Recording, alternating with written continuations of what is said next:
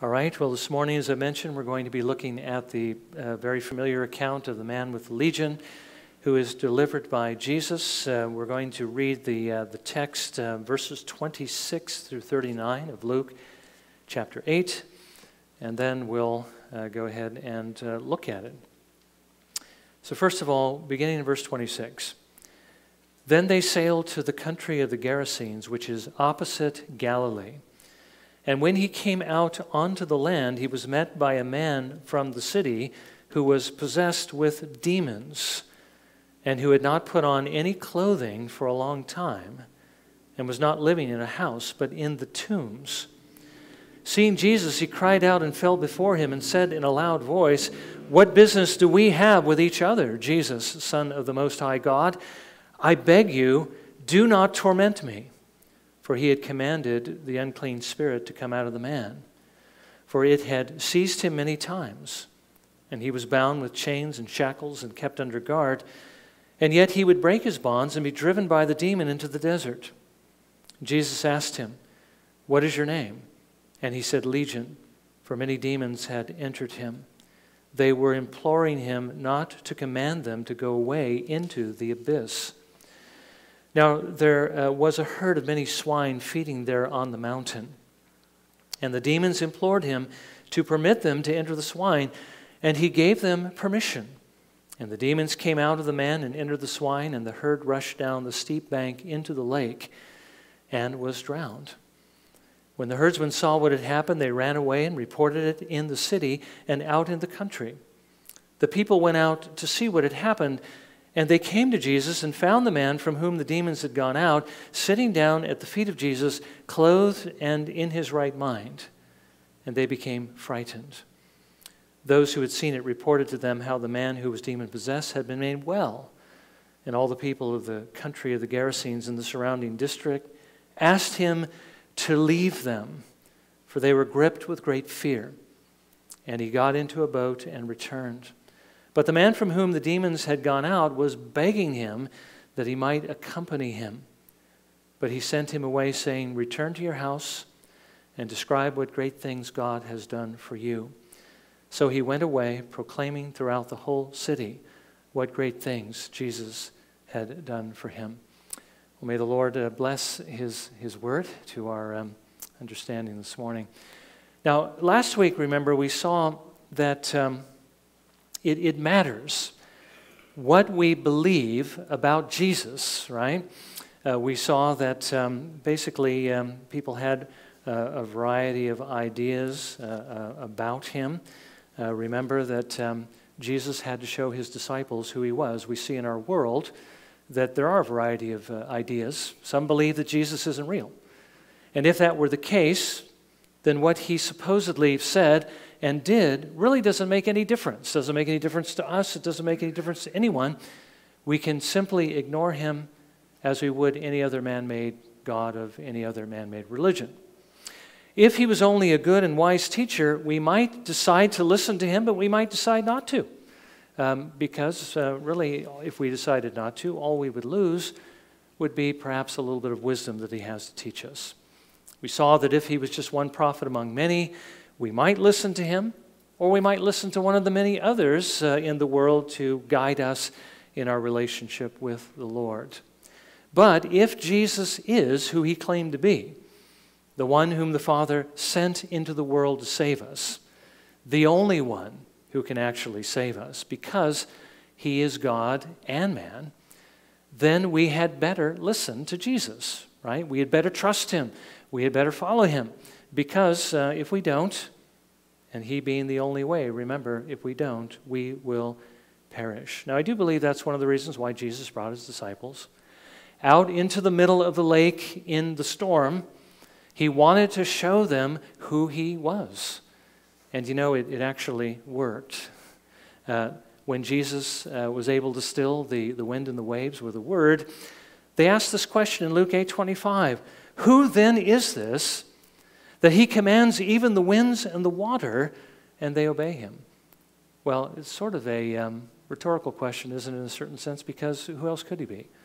He's the one who made all these things. He's the one who has authority over these things. Only God can command the creation and have it obey him. Well, the point is, if we are to be saved, then we need to trust the biblical Jesus. We need to trust the Jesus who is both God and man, because that's who he is, the one who has authority over all things. And I should also mention this, that if we are to have the courage that we need to serve him in a world that hates him, we need to believe that he has control over all things, that he's in control of the world. He's in control of all the living creatures, as we've seen. He's in control of sickness. He has authority over that. He has authority over life. He raises the dead. He has authority over inanimate things as well. He commands the creation, and it obeys him. If he has all this power, then how can we, not trust him to keep us, as he has promised that he would, as we go out to serve him? So that was one of the reasons why Jesus took his disciples out on the lake. But we see this morning that there was another reason, and that is that he might go to the other side of the lake, because he had an appointment there in the country of the Gerasenes to deliver a man possessed by a legion of demons in order that he might teach his disciples another valuable lesson. Now, we know that Jesus had already basically battled the enemy in the wilderness. He confronted the devil and overcame him. I don't think his disciples were there when that happened, so they may not have known about that, or perhaps they did. And they may not yet have seen him, at least according to Luke's gospel, seen him cast out demons, seen his authority over them firsthand. But now they get to see him overcome an army of demons at one time. They become eyewitnesses of this as he sets this demon-possessed man free. Now, this morning, what I want to do is divide up what I've just read into 5 things, and each of these will have their own particular application, but I'll summarize basically all of that at the end. But these are the 5 things I want us to see. First of all, that this account tells us that demons hate us, and they want to destroy us. Secondly, it tells us that Jesus has authority over the demons. Thirdly, it tells us how unconverted people respond to what Jesus does, how the city responded. Fourthly, how people are changed by the grace of the Lord, how the man responded. And then fifthly, I just want to collect all of these things together and apply them at the end, because even though we may not necessarily be faced with demon possession, I think we do know that there is a sense in which we do, Jesus has delivered us from something very, very similar. Now, first of all, I want us to see that demons hate and they want to destroy us. Certainly Lucifer does, right? The devil. But these fallen angels, these demons, are essentially the same character as the devil. They want to do the same thing. Look at what they did to this particular man, because that's what they want to do to us. That's what they would do to us, and worse, if it weren't for Jesus. Well, first of all, we see that they seized this man. They took control of this man. This is the same word that Luke will later use to describe what the leaders of Israel did when they dragged Stephen before the council against his will. These demons were controlling this man, dragging him against his will to do various things, and this had been happening, Luke tells us, for some time. They shamed this man by forcing him to strip off his clothing. This man had not worn clothes for a long time, which means he was running around naked. He was living naked. That is a very shameful thing. They separated him from society. And when we think about what that society was, it's the old covenant church. We're talking about Jewish community here. He was separated from fellowship with the old covenant church. They forced him to live away from his home. They drove him out into the desert. And essentially, he also was living among the tombs. So we might say the demons drove him away from the church. They constantly confronted him with what I think most people fear the most, and that is death. Why were the demons forcing him to live in the tombs? It's so he could see what his future was. Essentially, this is what is in store for you, death. You know, it's interesting that archaeologists who've gone out, and I think we can actually go out today into the country of the Gerasenes, and we can see basically the sides of the hills are still basically peppered with these tombs. So this is where the man was living. They gave him unnatural strength. It seems as though as they would imprison him and he would break his chains, he eventually got to the point where nobody could subdue him. We read in Mark chapter 5, verses 3 through 4, and no one was able to bind him anymore, even with a chain, because he had often been bound with shackles and chains, and the chains had been torn apart by him, and the shackles broken in pieces, and no one was strong enough to subdue him. So basically, nobody could stop him anymore. He was an unstoppable force. These demons tormented this man, and they caused him to inflict injury on himself. We read also in Mark chapter 5, verse 5, constantly, night and day, he was screaming among the tombs and in the mountains and gashing himself with stones. And then, of course, not being satisfied with what they were doing to him, they also used him to attack other people. We read in Matthew 8, verse 28, they were so extremely violent that no one could pass by that way. If you're going to travel that direction, you better, get ready, because this guy was going to run out and he was going to attack you.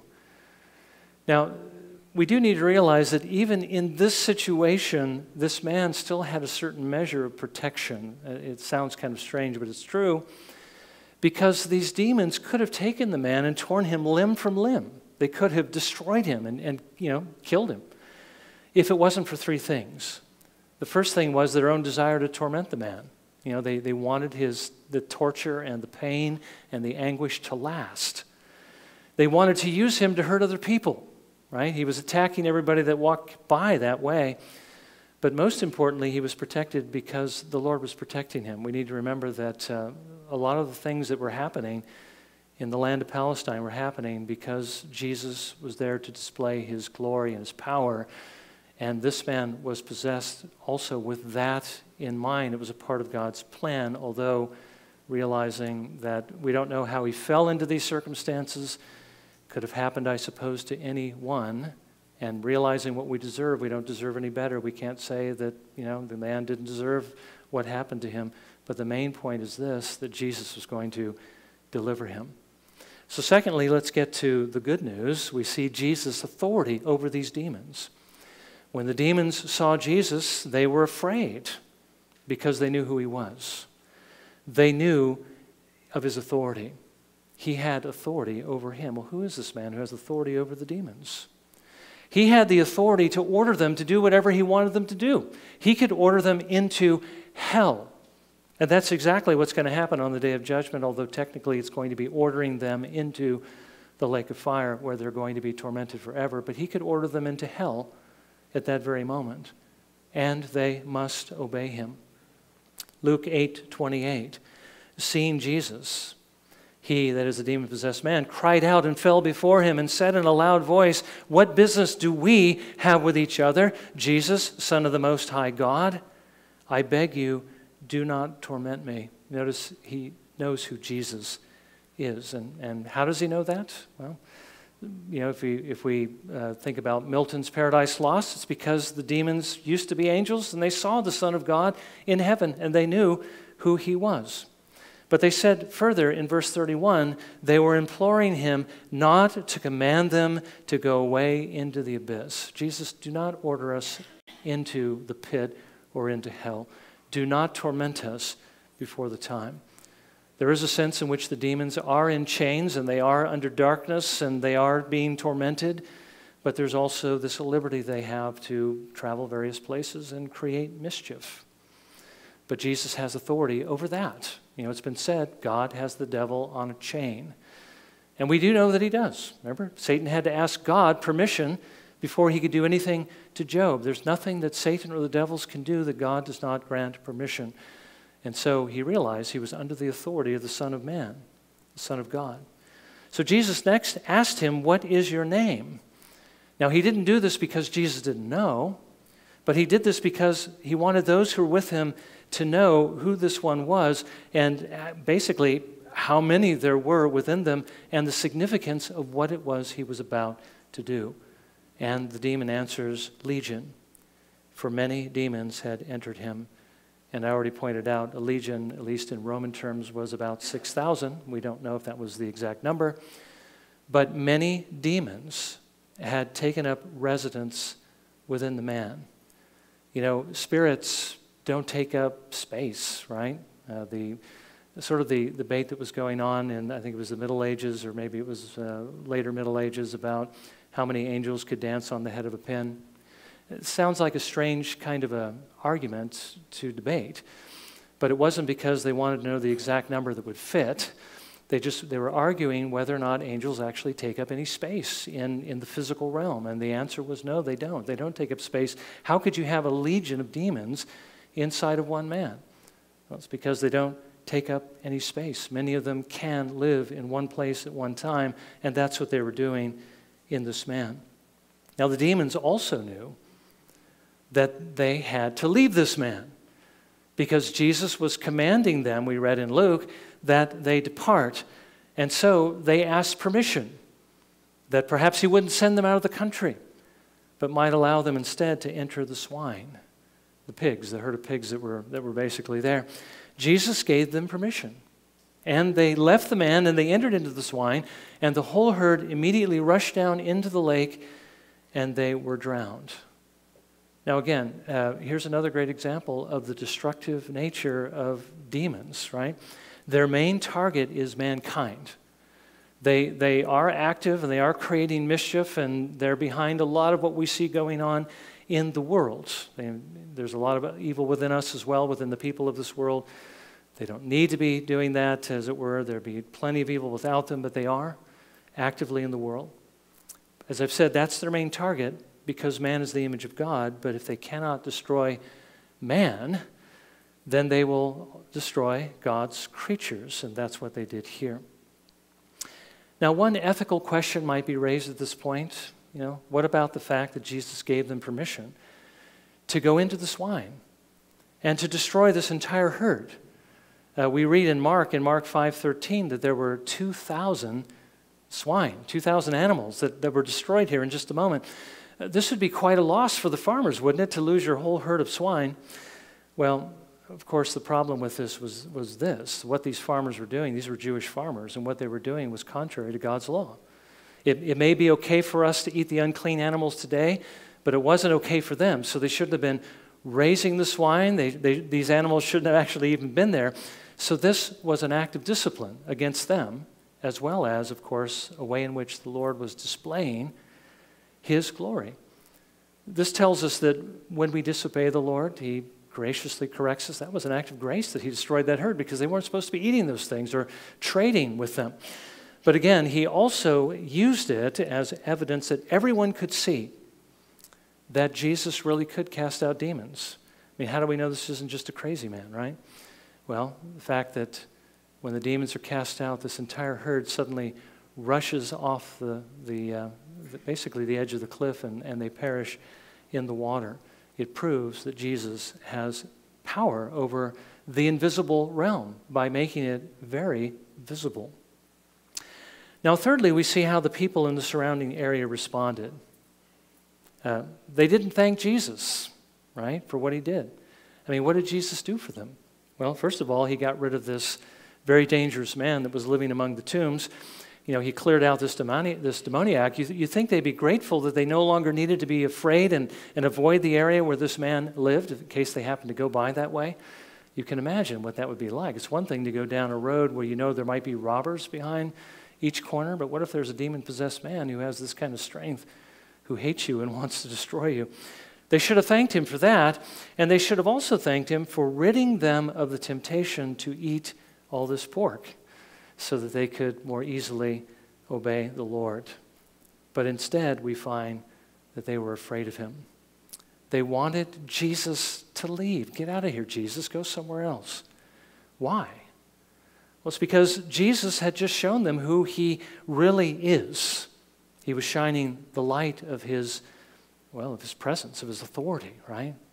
He is the Son of God. And this frightened them because they hated that light. They hated God. They hated Jesus. I mean, isn't that what the Jews displayed when they called out for his crucifixion at the very end? Remember what Jesus said in John 3, verse 20, "For everyone who does evil hates the light and does not come to the light for fear that his deeds will be exposed." Well, Jesus' light was shining. It was making them afraid that their sins were going to be exposed. And so they said, "Jesus, would you take the light somewhere else? We don't want to be exposed." Now, this should remind us of at least one thing. We shouldn't think that those who don't know Jesus will come to him if they can just see who he actually is. If you can reveal Jesus to someone, they're actually going to do the opposite of what you want them to do. They're going to want you to leave. Isn't that what we find oftentimes when we share Jesus with other people? They want us to leave. They want to shut us down because they don't want that light shining in their eyes. That's what's going to happen unless the Lord opens their eyes to show them the beauty of that light and their need for him, as he did with the demoniac, because he had quite a different response to Jesus, didn't he? Whereas the city rejected him, the demoniac worshiped him. That's quite a difference, isn't it? When the Lord saves, when the Lord gives his Holy Spirit, he also gives us love. And that love, as remember Dr. Sproul reminded us on Wednesday night as we're looking at the indwelling power of love, that love will change us in at least three areas. First of all, we'll want to worship God. Secondly, we'll want to listen to what he says in his word. We won't come to his word anymore telling it what we want it to say, trying to find evidence against what it clearly says so we can do what we want to do, but rather we'll listen to what it says, and then we'll do it, okay? That's what love does. That's what the presence of the Holy Spirit does in our hearts, and that's what it did to this man. This man before was afraid of Jesus, of course, when he was under the control of these demons. Now he loved the Lord, and he wanted to follow him, just like the rest of his disciples. "Jesus, can I follow you?" Luke 8:38, "But the man from whom the demons had gone out was begging him that he might accompany him." And when's the last time we begged Jesus that we could follow him? Okay, this man loved the Lord. He wanted to worship him in this way. But notice Jesus would have him serve in another way. Verses 38 and 39, "But he sent him away, saying, 'Return to your house and describe what great things God has done for you.'" In other words, go and share your testimony with the people who know you, because they're the ones who will be most likely to listen to you. And of course, our Lord would have us do the same. When he changes our lives, he wants us to interact with the people who knew us before so they can see those changes as a testimony to them. That's what it means, share your testimony, be a witness. And we see the man didn't buck at what Jesus had to say. He submitted, listened to him, and he did it. Verse 39, "So he went away, proclaiming throughout the whole city what great things Jesus had done for him."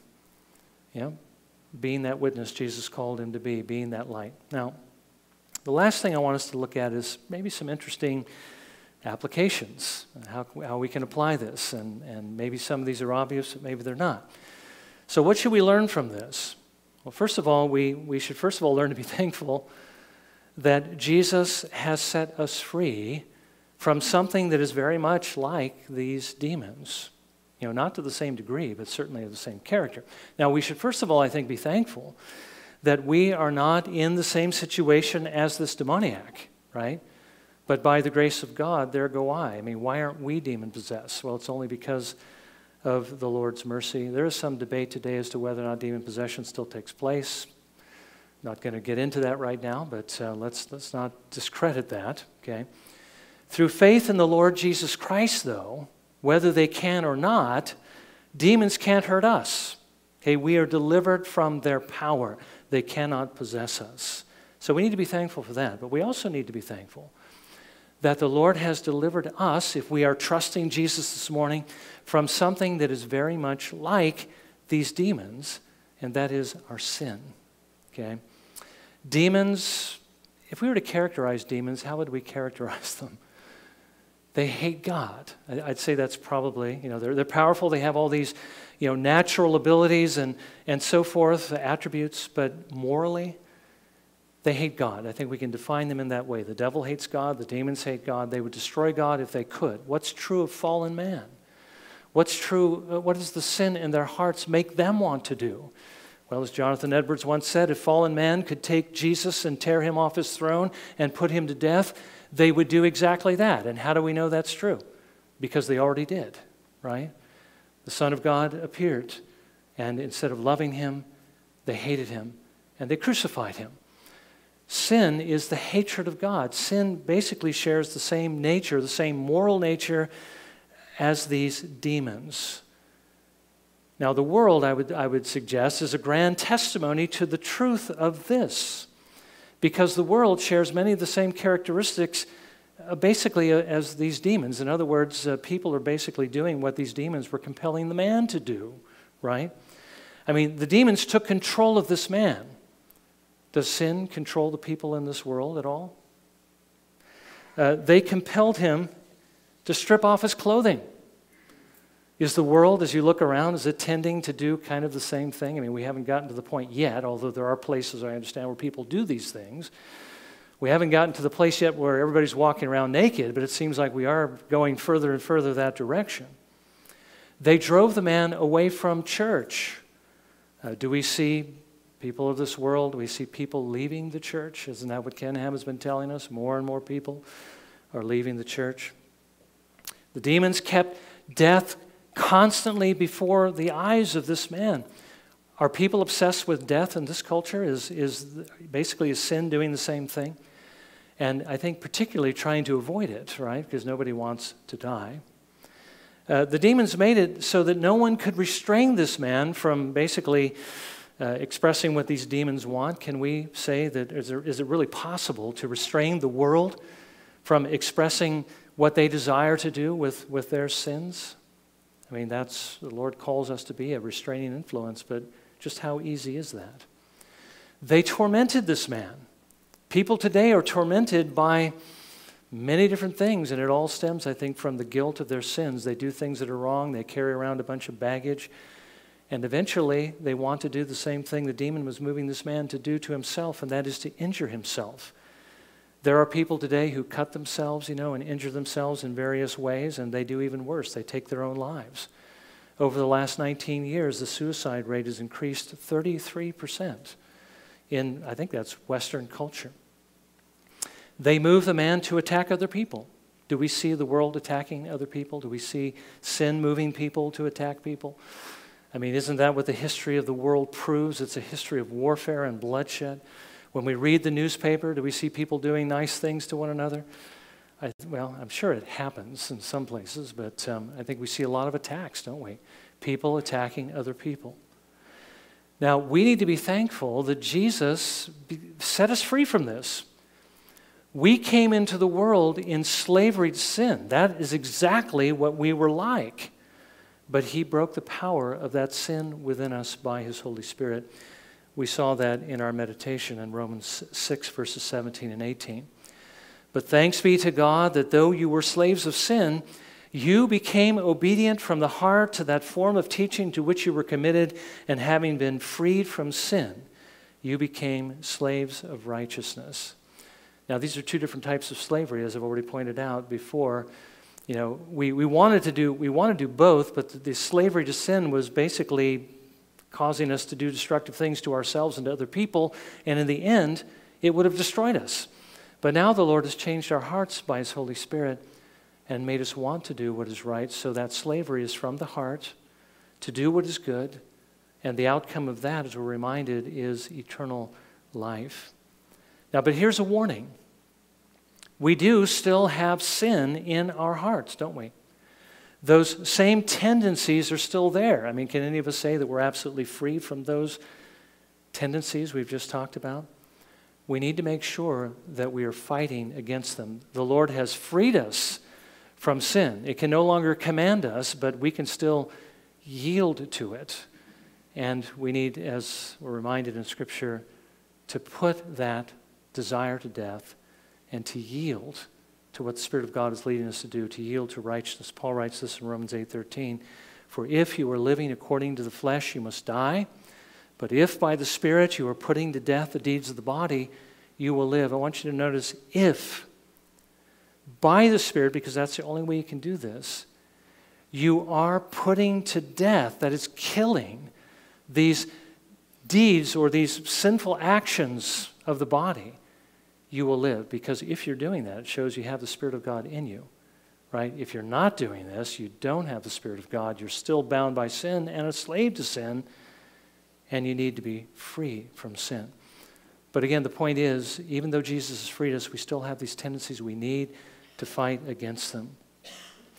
And so what do we do in order to fight against it? Well, of course, we resist sin, but we give ourselves to the Lord, yield ourselves as slaves of righteousness. Our response to Him for delivering us from our sins should be the same as the demoniac, and not that of the people of the city, right? The people were afraid of Jesus. They hated Jesus. They said, "Get out of here, Jesus. We don't want you around here." But the man who was delivered worshiped Him. By the way, I think the more we worship the Lord, the stronger we're going to be spiritually. Jesus wants us to yield to the Spirit. He wants us to love. He wants us to love Him in the way that He calls us to love Him. He wants us to worship Him. What does that mean? Well, it means to gather together with the people of God and worship Him on His day. It means to worship Him not only on the Lord's day, but in our households, as families, or privately, as individuals in our prayer closets. It means to basically live for His glory all during the week. We are to worship Him in the way that we live. I mean, it's to be a continual act of worship, as Paul tells us in Romans chapter 12. We need to listen to what He says in His Word. Do not be conformed to this world, but be transformed by the renewing of your minds. Well, if you come to the Word of God and you impose your ideas on the Word, that's not really being conformed to the Word. That's trying to make the Word conform to your ideas. We need to understand what the Word actually says, what God is saying, and accept it. And then we need to do it. We need to serve Him. We need to offer ourselves up completely to the Lord, not be part-time Christians, but full-time Christians, worshiping Him with our whole lives, with every power of our being, with all of our heart and mind and soul and strength. This is what His Spirit has given us the power to do. And this is the reason why He freed us, is that we might live in this liberty, this freedom of the children of God, free from sin and free now to obey Him and glorify Him. Well, may the Lord help us to do that. He's given us that help, but we do need to cooperate with it. Let's not forget our part of it. We need to be working against sin, yielding to the Spirit, worshiping the Lord, and as we do, we will grow more and more into the image of the Lord. Well, let's bow, shall we, for a moment of prayer, and let's ask the Lord to help us do that.